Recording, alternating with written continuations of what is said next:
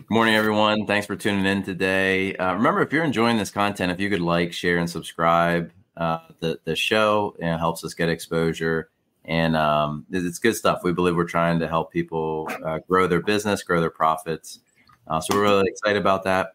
Also, if you're interested in growing your business, check out LOS. You can scan the QR code here on the page or check it in the notes. LOS is a landscape operating system that helps you implement processes in your business so that you can grow. They have a peer group feature, which is pretty neat. So if you check them out, that would be great. Today I'm here with the three of us, myself, Brandon, and Dan, and really just, I guess just diving in, talking a little bit about the, what we've been doing recently. And, yesterday we had one of our quarterly retreats. Dan really works on putting that together and, coordinating that. So I think it would just be interesting to kind of share for companies, what is the benefit, how did it come about? Why is it important? And maybe we just talk today a little bit about, what value it's, has brought to us. And if you're not currently doing something like that, it might be good to consider. So I guess just to start, and then we always get into the you can't make it up, which is always a fun thing to kind of share. So just maybe, I don't know if Dan, you want to start with just maybe the quarterly meeting and, what it is, and we can just kind of go around the room and talk about, why we do it, where it came from, and maybe why it's beneficial. Yeah. So, the whole leadership team, gets together. I mean, we meet every week, but each quarter we have, we block out a day, we take the day, we try to find some place to go, kind of a change of scenery, just to have our quarterly meeting, which is basically like, what are some of the things that have come up this quarter? We kind of review the last quarter, how some things went, kind of give our processes and everything like a rating of like how it went, areas where we can improve. We go through each department, find wins, areas for improvement there, and just kind of tackle issues that, involve the whole team. So, we have, owners there, management's there, guys from the field are there, our mechanic is there. We get perspectives from everybody on how we can kind of tackle issues and make things even smoother and work better moving into the next quarter. Yeah, that's awesome. Brandon, from your perspective, why is it, valuable to yours, or, why did we start it? Maybe, it could look at, either way. So what are some things that, you feel beneficial to share? Yeah. So I'd say one thing is like definitely just getting feedback from people at like every level, and everyone's affected differently by different things. So like I've been in a bunch of different companies and environments where, there's always a little bit of conflict between, maybe management, or they get frustrated between management and like the field staff, in a bunch of different industries. In the restaurant industry, it was the waitresses and then the people that are cooking in the restaurant. So there's always like this a little bit of friction. So I think like one of the biggest things is like just trying to get that cohesive working together and say like, hey, here's what I'm seeing from this side. Here's what I'm seeing from that side. And, most people in life go through where they're, if you get to a leadership or management type of position, like more often than not, you've been on the other side of it. So, you kind of know what it's like a little bit. And I think just trying to get that cohesive bond going, getting feedback from those people to make it a better everyday situation. You see all kinds of memes and things on the internet, like, the management ruins the business from like the field staff or the frontline workers. So like, I think our objective is like, we want it to be a great place to work. We want to have a lot of positivity, and we want everyone working cohesively together. So getting input, getting feedback, and I think a lot of times it's just like alignment and understanding a lot of times when you're on one side of the coin, you don't understand where the other side of the coin's coming from. So like being able to attack and see both sides of the coin, I think is like a huge deal. And it just brings like everybody together because like, a lot of times the other person doesn't know what the other person's dealing with or going through. And they might think, oh, how hard is it to be out in the field and be able to just relax and be like mowing. But there's struggles with that. Right. And then you think of like someone in the office are like, oh, it must be nice to be fat and happy in the office all day. Right. So like, and then you put people in those other positions and you're like, wow, this is harder than I thought it was. Right. So I think that's the big thing. And it's always funny and fun when you get to, sample a little bit of that and just get feedback, growing up, and I'm getting kind of lengthy here, but like growing up, that was like one of the things as a field worker at one point in my life, I was always coming up with ideas on how to improve things, like make my life easier. Right. And you take it to management. And sometimes if you have a good manager, they acknowledge that and they let you do whatever it is that you feel like you need to do. And then you have other managers that don't. And I think I've seen that from that side of it. And that really, for me, has been a big pushing point to get the feedback, and not only me, but like our whole leadership staff and ownership and everything has been like, a lot of times these, people have great ideas and we want to, give them the opportunity to voice it and implement if it makes sense and it works out, which more than often than not we do. So.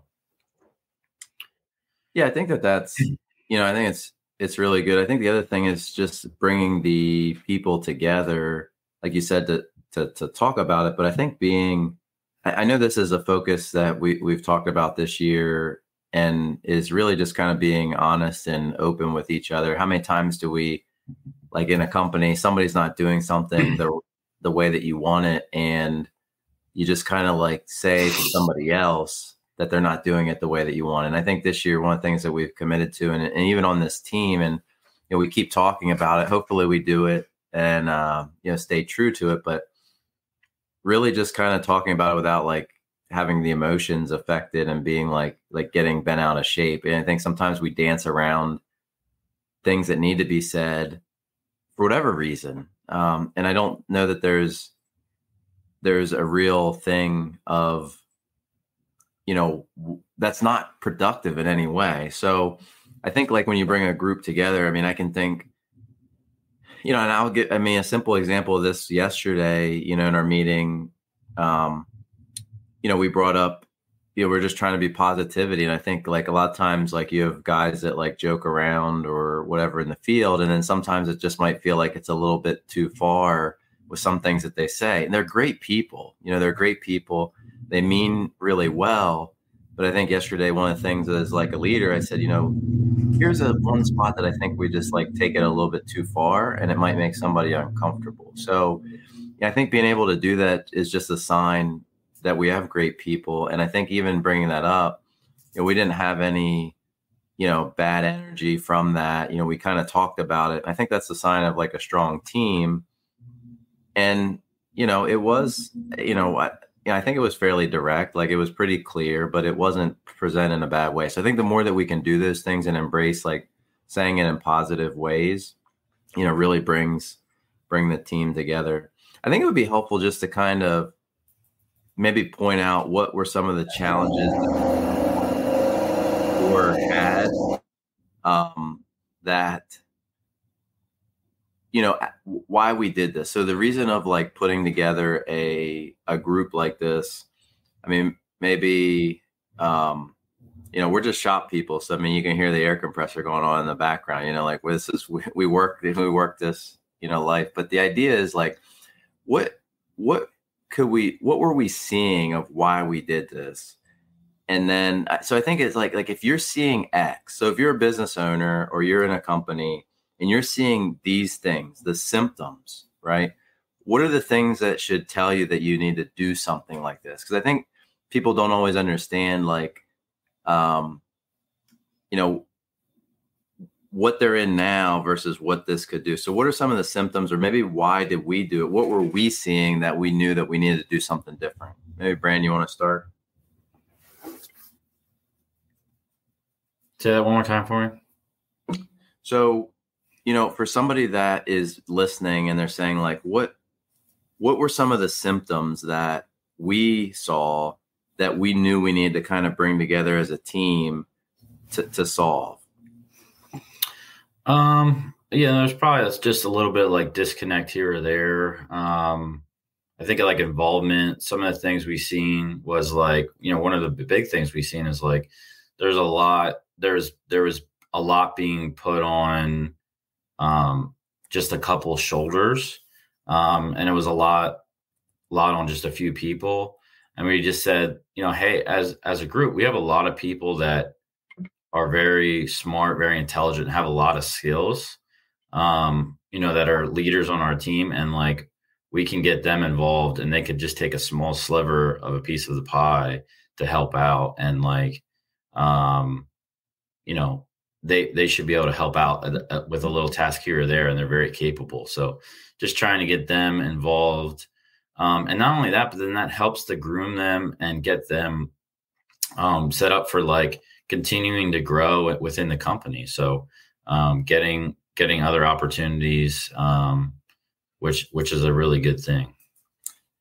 I think like having the, assessing that it gives a place for people to shine. Obviously you just share the weight of the things that the responsibilities. I think that's a big thing. A lot of times one or two people, hold everything. So like doing that is really good. And the thing that always amazes me is the talent in people. I mean, I get really inspired by, seeing people that have talents that you didn't realize you had, but like bringing them out in people and giving them an opportunity. And if you never give them an opportunity, they never shine. Right. So that's really,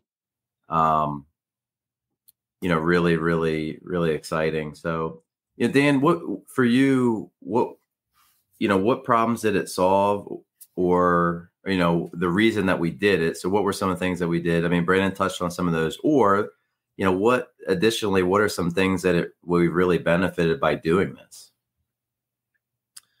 I mean, a lot of our like processes have been developed or updated through these meetings.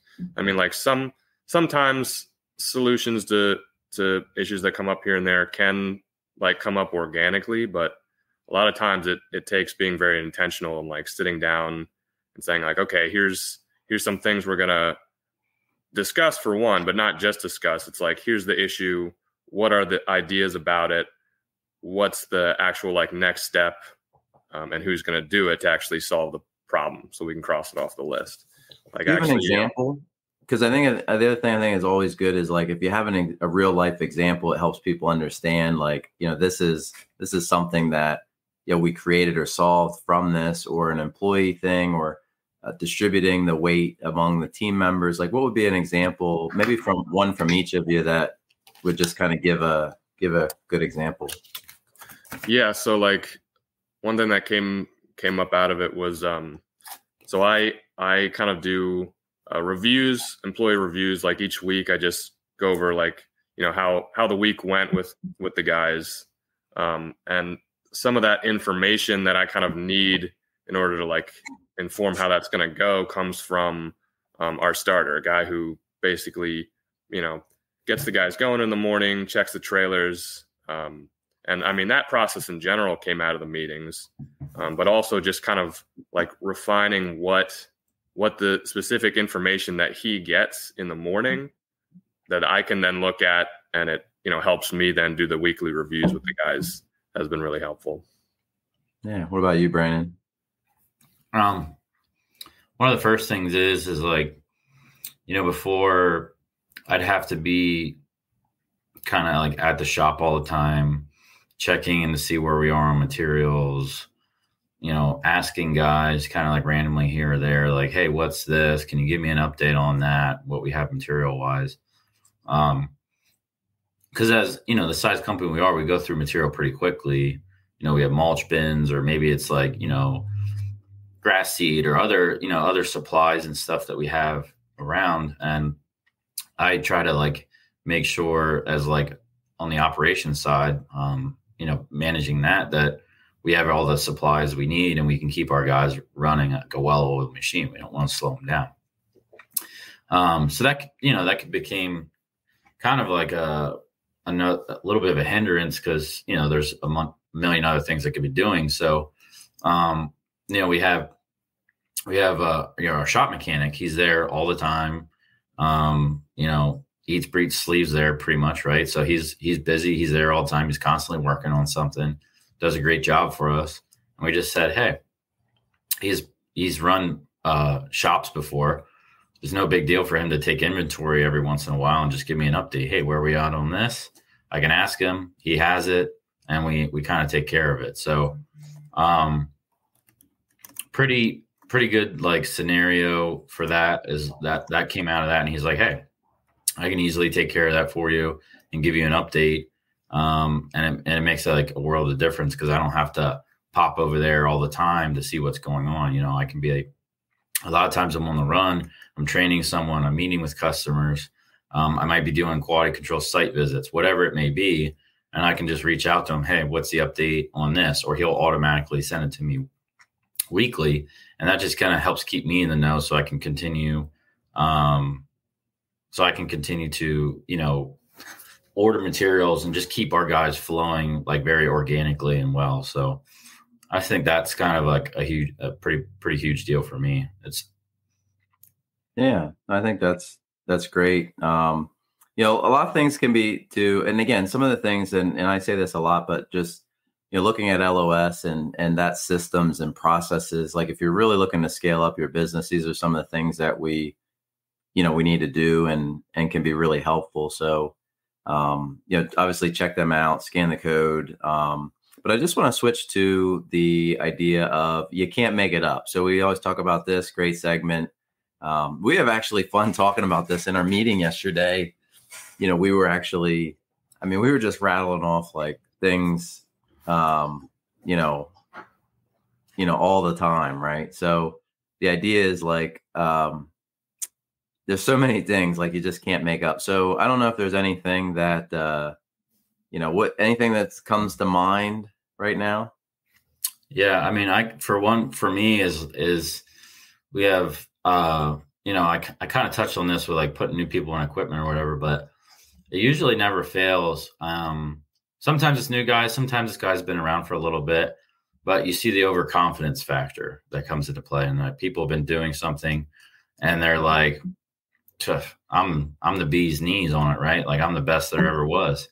So they get overconfident and then they try to do things where they thread the needle on stuff, and it's just like completely no reason for it. So I can think of a specific example, because I think it's like, I think one of the things that makes it like them good, funny, rateable is like when you have a specific, obviously don't, if we know the person, it's not a name, but like, or you see it with somebody else, but like when you can actually like, you kind of laser in on this person did this. It's just like, I always say, you'll hear me say it many times, like the guy that strapped down the dirt, like there's a million things, the toilet plunger. I mean, I have a couple ones that I've used recently, but they still make me laugh. Like I can't believe, the guy forgot the manual for the toilet plunger. I mean, it's just, you can't make it up. So, yeah. So for me, it's a property that we take care of, on street parking. And there's the ability to just continue pulling off the curb and going on a main road. But for some reason, multiple times at the same property, different people, we've had people try to turn down this tight, narrow alleyway. And I'm luckily, the first time I wasn't there, the second time, luckily I was there. And I'm just like, out of all the options that we have, why are we choosing to go this way? Like, doesn't make any sense. Like it's trying to put like a pig down a narrow hallway that chickens go through. Like, what are we doing? Like there's a cattle chute for cows over here and we're trying to go through a chicken coop hole. Like it doesn't make any sense. So yeah, for me, you can't make it up. I don't understand. It's just a flashing sign that says turn here. Like so it might be danger, but just turn here. Right. Yeah. So for me on that property, it's going to be on the property map. A big X, do not turn down this alleyway. Just because, you can't make it up. It's like people like they get overconfident and they want to just like, for some reason they're it's like a bug to a zapping light. Like they're just attracted to it. Let's go to that. There's danger over there. Getting cute with it, we say. Yeah. And what about you? Anything you can think of recently? Yeah. So, well, we're at this, one of our larger properties that we have. I was kind of going around just doing some like double checks, just making sure a certain area was fully done as we were moving on. And I'm coming back to like the area where the trailers are parked. We got multiple crews there, and I see a guy like, walking away. He's kind of a newer guy, hasn't been with us real long, still kind of in training, but he's walking away with the string trimmer, like he's getting ready to like string trim again. And the fuel cap is off. It's clearly empty. He's just like walking away, like oblivious to it. So yeah, I don't know. You can't make it up. It's like, what do you think's going to happen with that? Like, he probably put it down to put fuel in it, got distracted, and then never put the fuel in it. It was like, yep, I took care of that. Yeah. Gotta go live from his phone or something. Right?